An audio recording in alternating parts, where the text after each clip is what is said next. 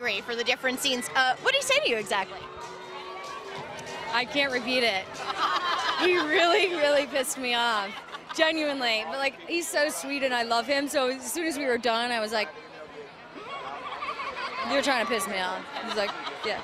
But it was just, I mean, he knows, you know, he got under my skin and that's not easy to do. I'm I'm a professional. I've been doing this for a while, so it's not often that I get pissed off and genuinely want to rip someone's head off, but that was the effect. Can you tell me about the movie you're shooting now, Homework?